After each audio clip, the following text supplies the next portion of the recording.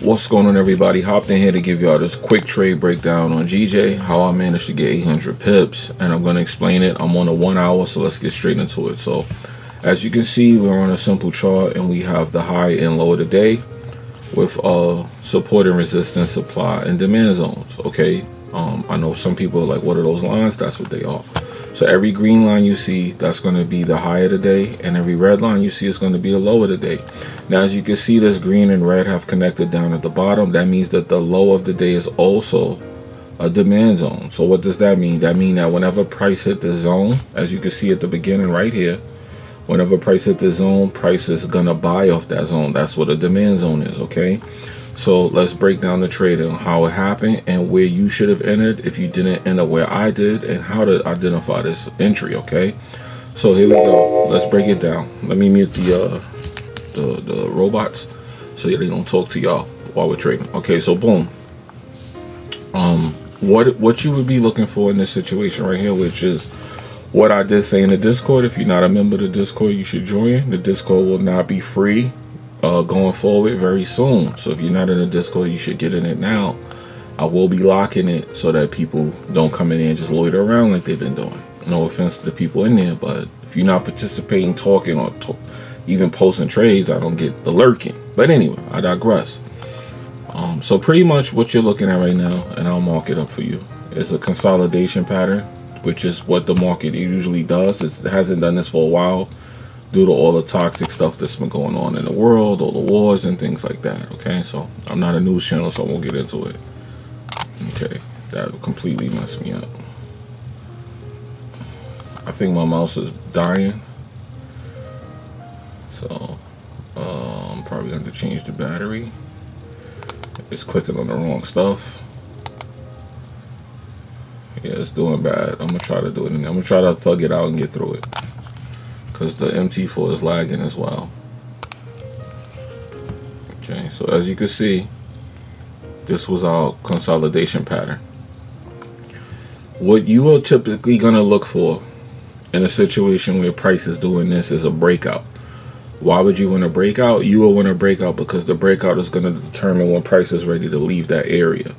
So when you see this happening, you want to look at the price right now, and you don't want to do anything as far as on the 1 hour.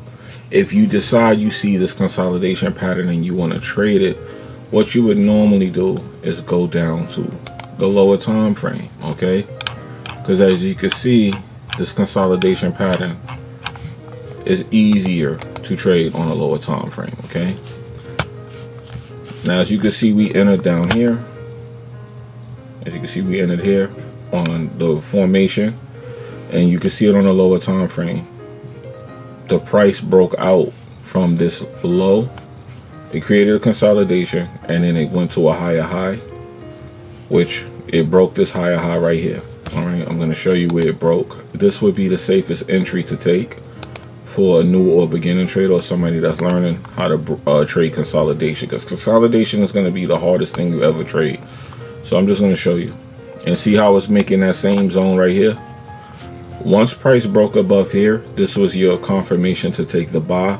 You don't need an indicator. You don't need anything to understand this. You just need to understand price action. So this is what we're explaining right now. So once price broke above this high of the day for the previous day, it was go time for your buy right there. It broke above it, okay, and then it did a fake supply area, which is what this is right here. I'll show you. It was fake though. It was fake. It was definitely fake. It's right here. You see this little zone it created? It made it look like it was a supply area. But what gave it away, what gave this away that this was fake, it was a liquidity grab. What gave that away was the fact that it broke above this, okay? The fact that it broke above this and then it bounced off like it wanted to go back down was a fake out. This is where people who are buying, who have a stop loss, would get hit. Because if you pay attention, on a lower time frame, you're probably going to have on a 5-minute chart, maybe like 5 to 10 pip stop loss.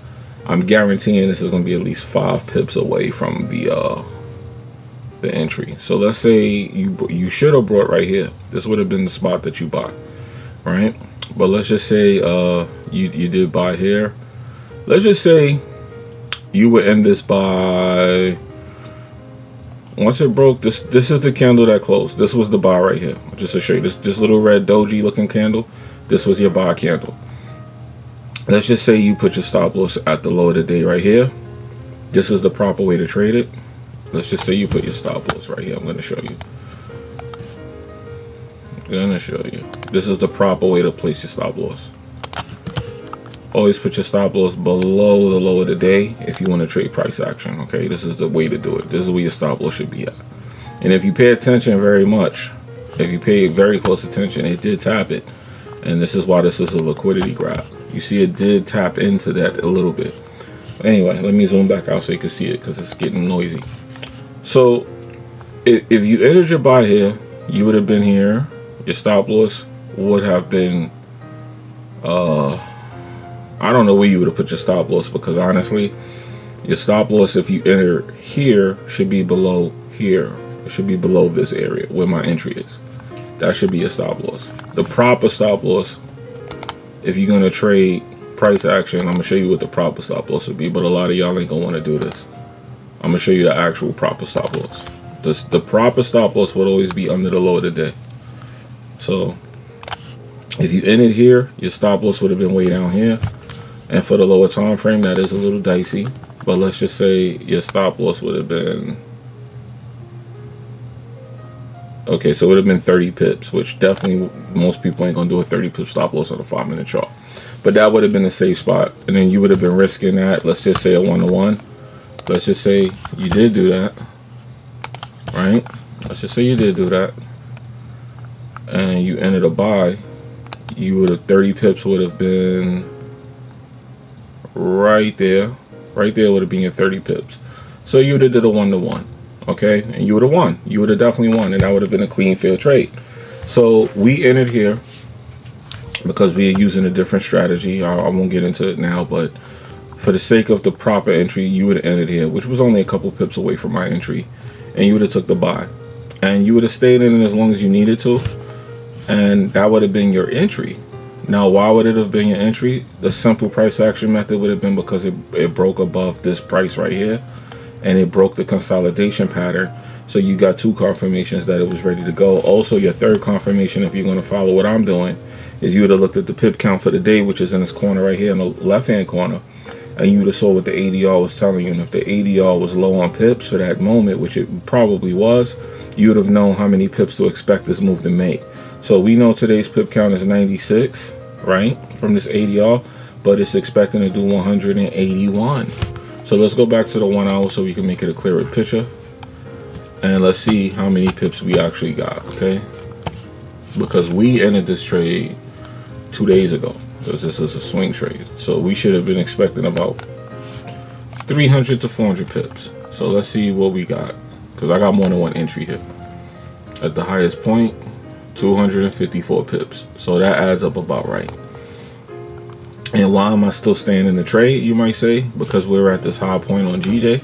Well, I'm staying in the trade because this low of the day, which is what you should do in my situation, start moving your positions, right? Start moving some of them to under the low of the day, because this is how you would trade price action on a clean trade, right? So this is what we're doing. So as you can see, I got a couple positions there, okay?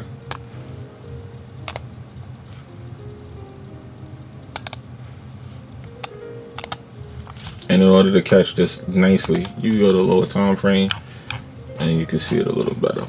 But all of our trades pretty much are secured. And I will tell you now, for those who are not in the position, who are not in this trade, what you would be looking for to enter this trade is you would be looking at where my low of the day is, right? Let's insert a shape here and show you. You would be looking for where my low of the day is. And you would look to see if price is going to break this right here. If price breaks this low of the day, I'm going to show you right now. Sorry, it's my mouse is the battery's dying, so I definitely need to change it. I'm going to show you right now.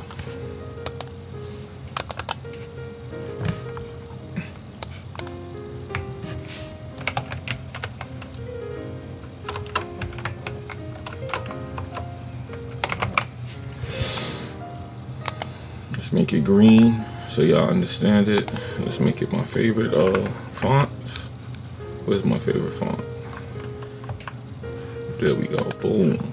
Let's make it a little bigger so people can see it, and boom. This is where you would enter your cell. Okay. Now this is going to be looking like a supply zone to me. So if price, as you see, it came down and it rejected at the same area that I marked, right? That's why I said it's rejecting around the low of the day. It created the low and now it's rejecting, it's respecting it. What you want to see if it's going to disrespect it and create a sell, which would make this now into a supply area. So if it breaks below this, you would enter your sell. If it was to bounce off of it, you would enter your buy. Okay, so it's that really simple. I know I made it sound simple, but it's just really about waiting. So in most cases, if you don't have a robot in a situation like this, what you would normally do is you would take the price you see. Let's just put a line on it so we can see this price and lock it in. Where my stop loss is at. Boom. So we would take a sell limit of 185.229, and that would be where we will put our sell limit. And for your stop loss, you would probably want to put your stop loss behind the high of the day, and your take profit should probably be the next zone. If it's going to go down, it's probably going to go back down to this area right here, which I could kind of see it clearly where it's going to go. It's going to want to go down to here, just to be clear, but let's just, for the sake of the video, act like we don't know that, and put the next level that we're looking at. Okay, it will want to go back into this area where it kept tapping. It kept rejecting. Okay, so price is going to want to go back to this area right here. Okay, so if it broke here, I will put my TP here and I will put my stop loss there, which would make this about a 1-to-1 or 1-to-2. It's a little bit over 1-to-1. It's like 1 to 1.5 on your trade. Okay, so hopefully y'all understood, and as we've been talking, you could clearly see prices taken away from this area, which is what we expect because it's uptrending and it's breaking out, and it's a strong uptrending breakout. So more than likely we're gonna hit this ADR. Like I said, we're expecting another 100 pips from the average daily range, and since I know that, I'm gonna stay in this trade and I'm gonna wait and see how long it's gonna take to break. But because there's so many pips away from its daily range, you have to watch out, because that could also be 100 pips into a reversal.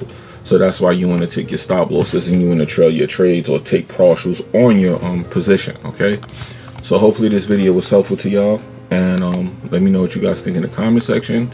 I'm going to post this on YouTube for everybody, and I'm going to start doing some trade analysis for the people who are in the private groups. Okay, it's your boy Jimmy. I'm out of here, man. And like I said, if you want to catch 1-800 pips on GJ, I'm the guy you want to talk to. Okay, if you're having trouble. If you're not, post your trades in the Discord. Let me see what you did for the day.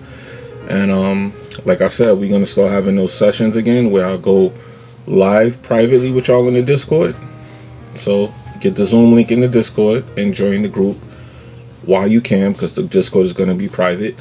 And for those of you who are worried about MetaTrader and prop firms and brokers, in the meantime, I would suggest you just continue to trade and continue to push until you can't push no further, and stop being distracted by that, and just continue on, man, because you know eventually all good things come to an end. So whatever you're going to be doing is going to get disrupted. It happens with your job, it happens with your marriage, it happens with your way of making money. Even if you work a job till you retire, it's probably not going to be the only job you ever worked in your life. You probably worked a couple jobs before that. So for those of y'all that's being negative and doom and gloom and acting crazy, calm down. You know, it's a part of being independent. It's a part of not working for somebody. It's a part of making side money. It's a part of whatever it is that you do when you trade. Okay, so I'm out of here. Y'all be good. Peace.